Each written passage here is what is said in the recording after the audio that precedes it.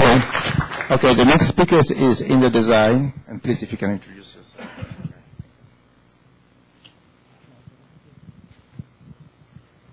Thank you, Daniele, and good afternoon. My name is Inderjeet Clare. I'm from a company called RMSI in India. I'm going to be building on what Daniele and Mark have already talked about, which is using,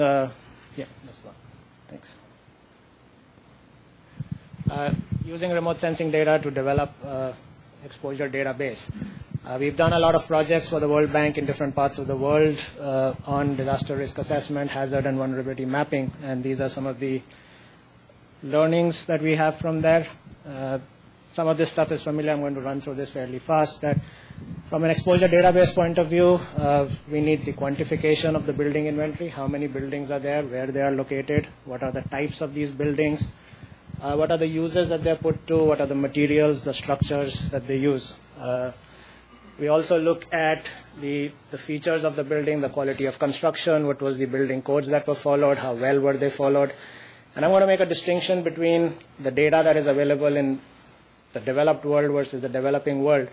A lot more information is available about buildings and characteristics, both at government level as well as with the owners of the buildings. You can get floor plans for buildings, occupancy, everything, but in the developing world, a lot of that data is scarce. I want to talk more about the developing world. How do we get information that we need in terms of number of occupants of the buildings, how many floors are there, what is the usage for these buildings, what kind of costs would be associated with actually replacing these buildings or repairing them in the event of a natural hazard. We covered this. I'm going to skip through some of this stuff. We also need a lot of secondary data. Are these buildings retrofitted? We did a project in Romania for the World Bank where they already have a retrofit program going on. So you have original building characteristics as well as which of them are retrofitted, and the behavior is going to be different as we go across them. The vulnerability state would change. The cost of replacing these buildings in the event of a natural disaster, so it's a function of the total built-up area and the cost per unit. These costs typically you can get from interacting with the building and construction industry in that part of the world, or you could use standards which apply in that region.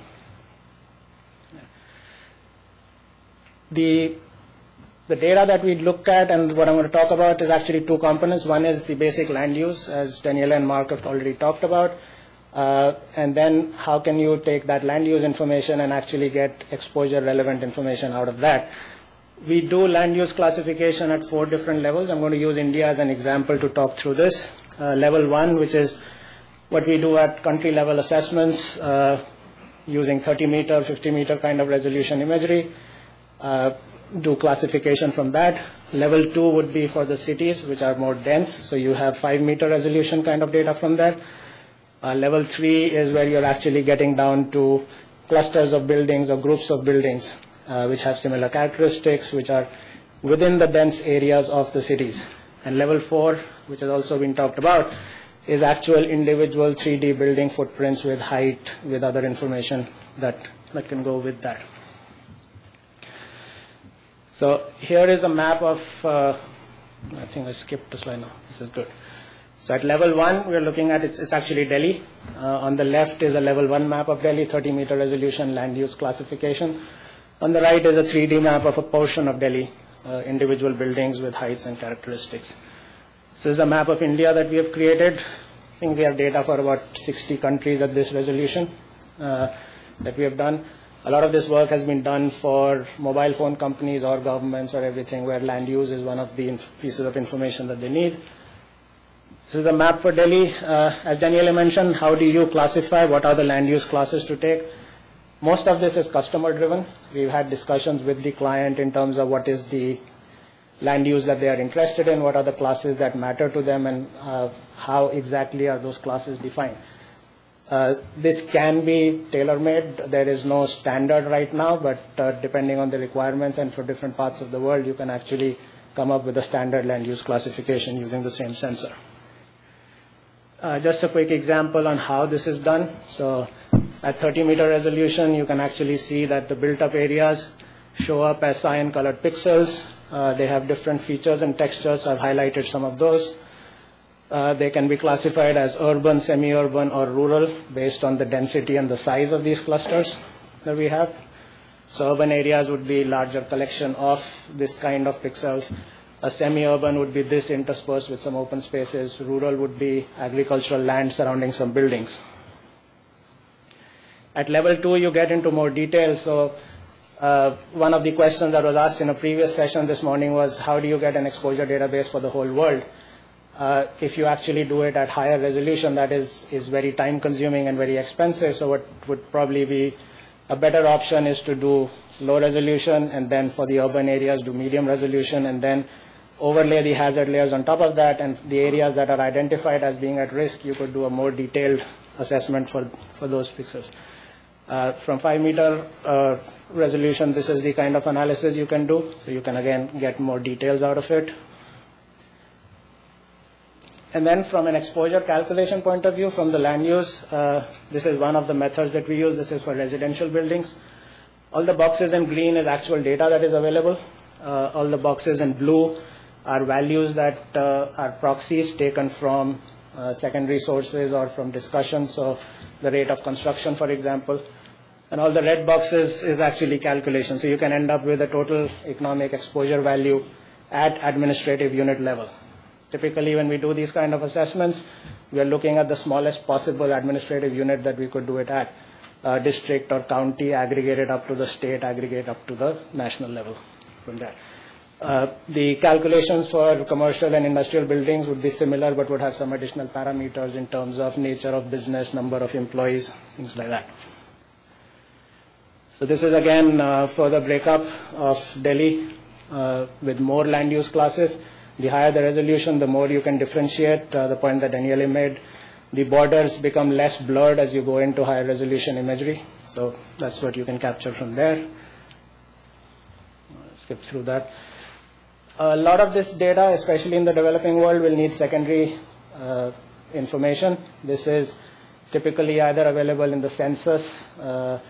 In Romania, for example, there was actually a building census by commune, which listed all types of buildings in each commune, so it was easy to do that. Otherwise, this would need to be classified from other sources. As we get into a higher resolution imagery, you can also see the heights of the buildings, so you can start classifying them based on the number of floors. And then at the highest level, which is in dense urban areas which are at high risk, this is what we would recommend. You can see individual buildings, you can get the building heights and footprints. What we could also do is, Mark had already mentioned, you could use oblique imagery, and just using a single oblique imagery, you could still get something like 80 to 85% coverage of the buildings that are there. With stereo, you could go up to 95%. Also, if you're actually doing this and you have the stereo imagery, you can use the same stereo processes to get a higher resolution DEM. Again, in most parts of the developing world, DEM better than 20 or 30 meter resolution is not available. But if you're using stereo satellite imagery, you could actually get to a higher resolution DEM as well. So I'm going to finish on this slide, which is basically all the information that is captured from a mix of remote sensing as well as field and secondary data. And if you have that, go out into the field, collect some photographs and calibrate the actual data, then you can rerun the tools on the imagery itself and come up with a detailed exposure database for the area, starting from country level, going down to individual building level, and integrating that into a single exposure database. Thank you.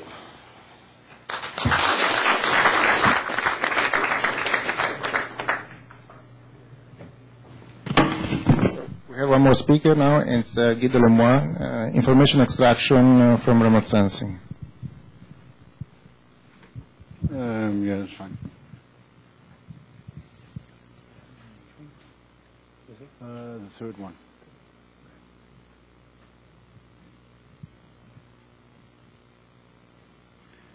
I don't see it here, but okay, fine. So I'm trying to add to these three presentations more on with a focus on the processing that is needed. So not too much in detail, but just giving you some elements of what is possible in this automated area. So I'm talking about processing of this very high resolution imagery, VHR. You see this term quite often, which usually means that you talk about imagery that has a resolution of 1 meter or better. We talk about automated processing. In the next slide, I'll explain what the difference is. So basically, machine-driven processing mostly, and we're focused on building presence, build-up area, some characterization of build-up, and also some of the 3D aspects. And I have a few slides also on the use of SAR. Again, very high resolution SAR. So what kind of processing we talk about? I think you've seen some examples before. You have basically the more manual work, things we also, for instance, did in this damage assessment in Haiti, where you have a lot of interpreters that look in compare the pre and the post imagery, and then mark what they see in the scenes. So very manual, labor-intensive work. Can also use, of course, more sophisticated imagery like pictometry. Then there is what Daniele showed before, this segmentation followed by grouping, so semi-automatic, where you let the machine do a lot of grouping, but you still have to have at least some control, some additional work to group this information. And what we're talking about in this particular presentation is really about letting the machine do most of the work, and of course standardized workflow that you can then implement on machines. You've seen some of these examples before. So in our group we are working on two lines of methods. One is based on morphology, so looking at shape information. It actually deploys not just the radiometry, so the spectral information in the imagery, but also the spatial correlation, the changes in the local area of the image to determine shape and size, and the kind of information you get from that is individual buildings, groupings of buildings, but also shape and size parameters, and in a mostly automated fashion. And what's interesting is here is, of course, that you can apply that to full city scenes. And the other line of work is more texture-based. This is ignoring, or at least not using a lot of the radiometry, but purely looking at what we call higher order statistics to look at variation in the scene and derive that. This is giving you this coarser product, which is like the build-up mask, yes, no, urban area, which you can more easily apply across large image sets. So, of course, the detail of the method has a certain cost in terms of processing, and gives you a different kind of image. This is also something that Daniele showed. You can do this easily for complete urban scenes, scenes that are in the end relatively large, but you can apply this method relatively constantly over different cities across the world.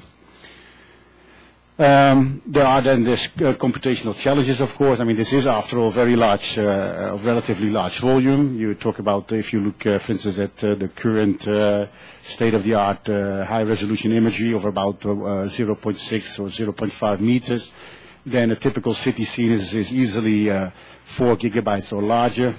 And for instance, if you look at the airborne data sets that were made available for Port-au-Prince after the Haiti earthquake, then you already talk about easily about more than hundreds of gigabytes of data. So it's a very large volume of information. Apart from the data assess, you have the problem, of course, to process this quickly if you want to integrate that in an operational exercise like a damage assessment or a emergency support to emergency response. Ways to tackle this. I mean, you have actually you need the processing power to handle this kind of volumes, and there are different ways. Of course, you can work on the complexity of the algorithms that you use, things like optimization, linearization, and what is increasingly being available as well is the use of clustered machines. So you basically cluster say increasingly powerful CPUs that you may have in a team, and let them work on this data. Say developments in parallelization are also becoming more common. Another interesting development is currently the use of graphical processor units. So we actually use the graphical cards, advanced graphical cards, that are relatively cheap but are very performant. So they you can have performance in the order of what I'm stating here in the end. So around up to 1 gigabytes per minute quite easily, which are then again within a realistic order if you want to process these large volumes. Both, in fact, in what we usually call the reference mode, so where you do things that are not urgent, but also in cases, for instance, in the case of Haiti, where we were doing damage detection semi-automatically using these kind of approaches. So it is realistic that you can handle these kind of volumes in the time frames that you need. This is another example. We work with the World Bank on Guatemala. We have an almost complete orthophoto coverage of that country, which is about 2 terabytes of data at a half-meter resolution. And the purpose here is also to produce an urban characterization of the country and integrate that in a risk assessment. And we use basically the same setup, the same computer power to address this, of course, in slightly longer time periods, but achievable at that resolution. This is an example of multi-tile part of that mosaic, and just a blow-up of an example where you can also, again, derive the relevant settlement information for the structuring of the exercise.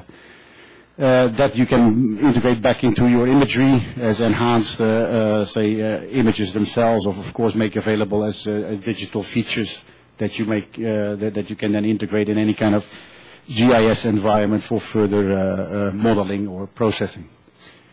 Other areas are of our work focus more on the characterization of urban patterns. So where we again use structure, shape, size, but also occurrence of, for instance, vegetation to typify urban areas.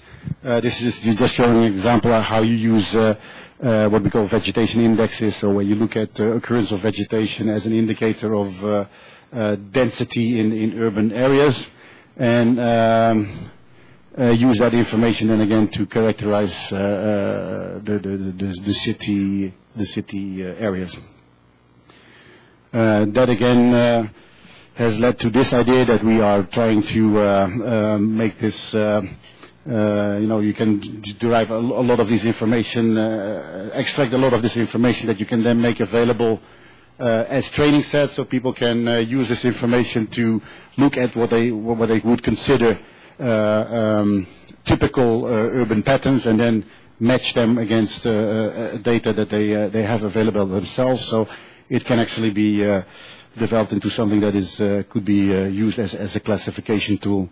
And then based on the areas of interest, you could tune this tool to give you the information that you are looking for. Just a quick word on stereo images. So we already saw some of that. So again, stereo processing is you have the same image more or less, but from a slightly different angle.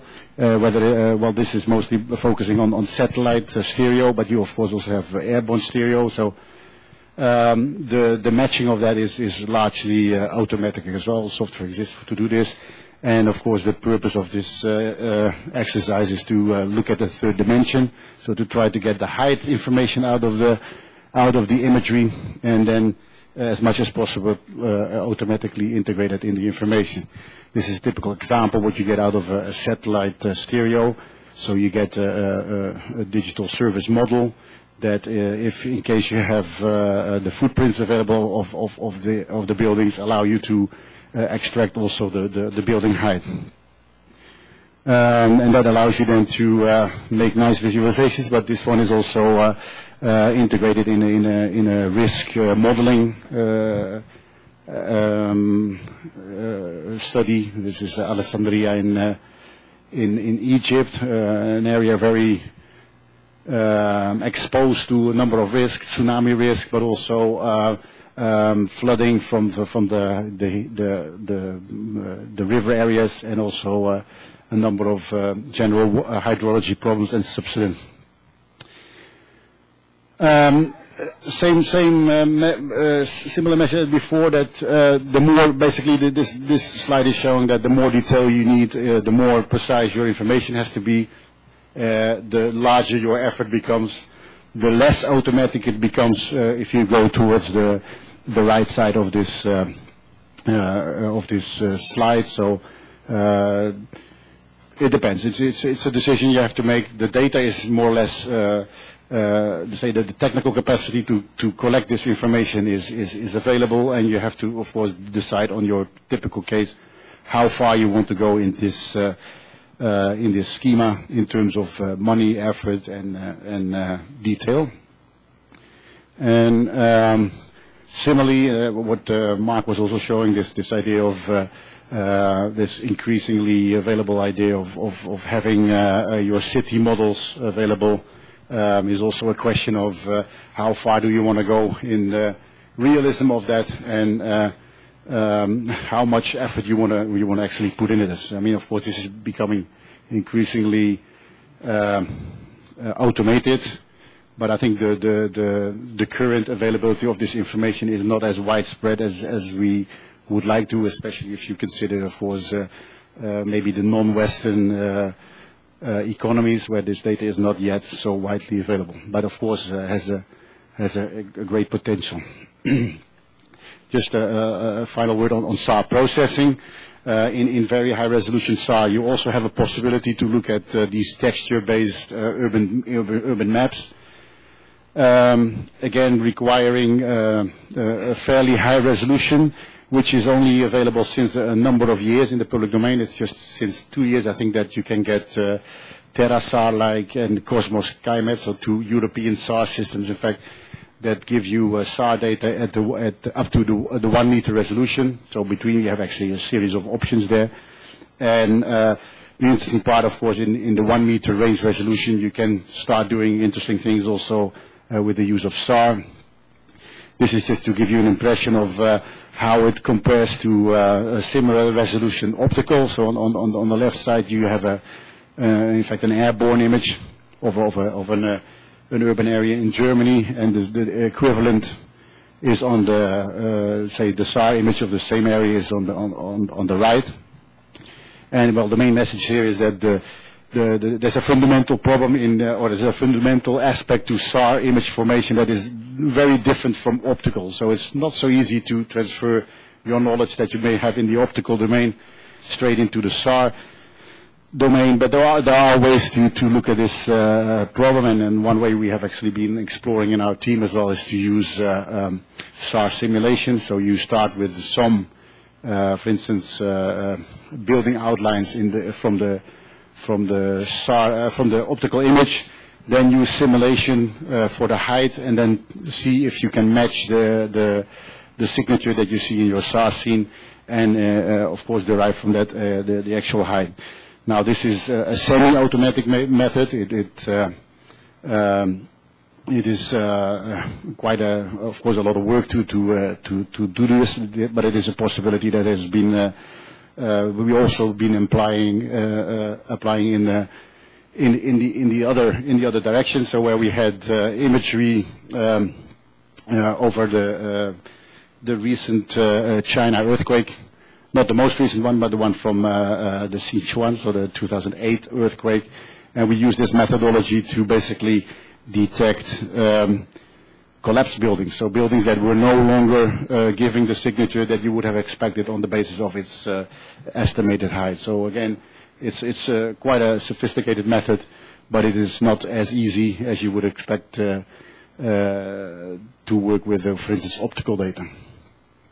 So conclusions: these processes are giving you this build-up information at scales that are in this order of magnitude, so 1 to 25,000 is probably a very useful, widespread quality that you would want to use in exposure information. It allows you to generate also settlement maps at the city and country level. The methods applies to either satellite or airborne data, either citywide or countrywide.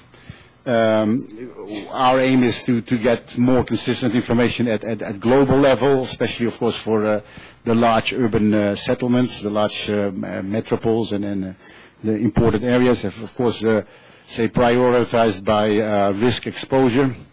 And then, of course, in those cases, as suggested before, of course, if you need higher value information, you can start using the more precise information, including stereo, including ancillary data that allows you to generate higher quality information. And in some cases where you have difficulty obtaining this kind of information, you may consider very high resolution SAR, taking into consideration that it does require additional expertise. That is the end of my meeting, my presentation. Thank you, Guido.